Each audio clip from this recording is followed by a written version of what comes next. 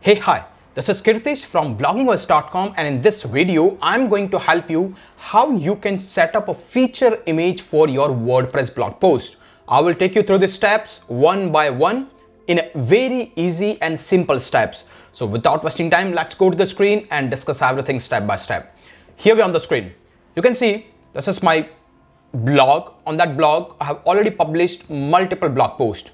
Each blog post is displayed here with a sort of an image, which we call featured image. It has two advantages. User can get a visual understanding what exactly this blog post is all about. And number two, if you go to the Google and simply search with a keyword and then go to the image search, all your images will also rank here. So it is going to get you two dual benefit. Number one, obviously visual interaction by the user. And number two, you have chances to get traffic via image search as well. So now the question is how to set up a feature image if you are just publishing your first blog post. Let me take you through this step one by one. So this is the blog post which I'll be using. You can see it has only title, it has its excerpt and only read more icon. There is no such image. Now to set up a feature image, first of all, you just log into your WordPress admin dashboard. This is how it will be look like.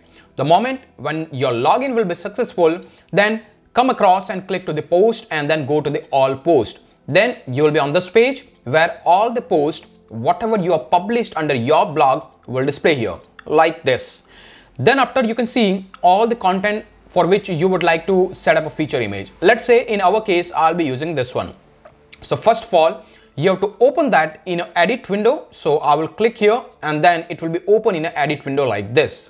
So this is how your blog post is, and we are going to set up a feature image for this. Now, to set up a feature image, first you have to create an image. That could be a custom image or you can download it from anywhere else. In our case, what I did is I've already created one image and I've already downloaded it, which I'm going to set up. So this is the image you can see on the screen, which we'll be using as a feature image for this blog post. So at the end, our blog post will be having this kind of feature image.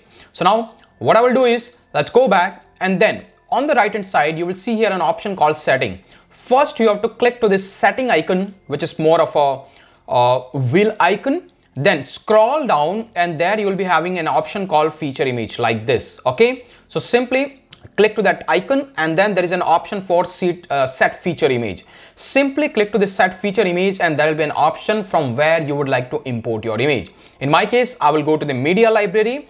This will show me all the images which are already uploaded. Before this session, I myself have already uploaded this image. So this is visible here. I can simply select this. But in your case, if you would like to upload a new image, go to the upload files, click here to the select files, then go back and select the image which you would like to add as a feature image. Let's say if that is the one, I'll be selecting it, then it will display here. Likewise, once the image will be there, you simply have to select that image the way I have done it. And then on the right hand side, you'll be having all these different options. So first of all, always give a alt text for your image, because as I said, you have a chances to get ranking via Google image search as well. So Google will be only able to link your image with a specific keyword if you will be adding this alt text.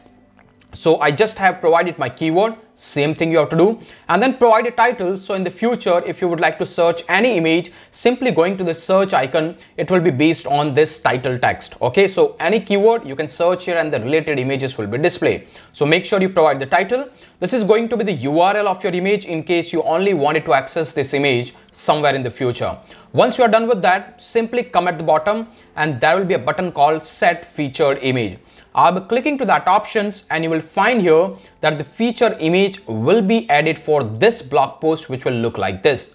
Once you are done with that, simply go and click to the update icon. It will take hardly 10 to 20 seconds and this will be added as a featured image. So now we will go back and see to our blog post whether this image is been added or not. So let's go back. I will go back to the home page. Let's say this is my blog.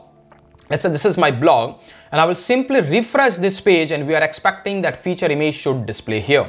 Well, whether the feature image will come to this position or not will depends on how you customize your theme, but ultimately the feature image, what the process we have already followed, is now been added with the blog post. And you can see earlier there was no feature image. Now you can see the feature image has been added, and if anyone will click to the read more, they can log into your content as well. So this is how you can add a feature image with a simple and easy process. Hope you loved this video content. If you would like me to make more videos in the future related to the WordPress tech and tips as well as digital marketing tools, then make sure you subscribe to the channel and let me know in the comment box what's the next video you want me to make on this channel. Thank you very much for watching this video.